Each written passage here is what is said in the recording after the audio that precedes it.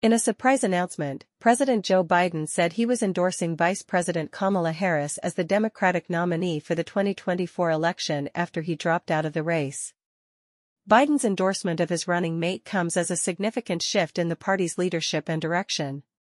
The decision suggests a recognition within the administration that Biden's campaign was faltering, leading the president to hand the mantle to Harris in the hopes of maintaining Democratic control of the White House. This development marks a major turning point in the 2024 election cycle and will likely have far-reaching implications for the party's strategy and messaging going forward.